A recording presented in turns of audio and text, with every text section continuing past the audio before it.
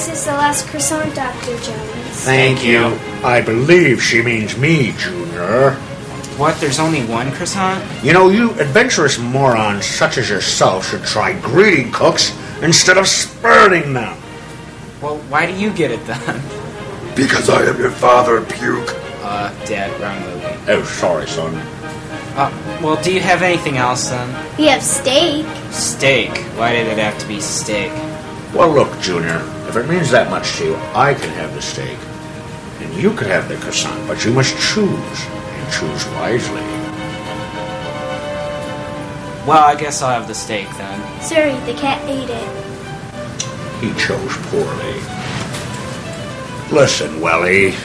Don't call me Welly. What?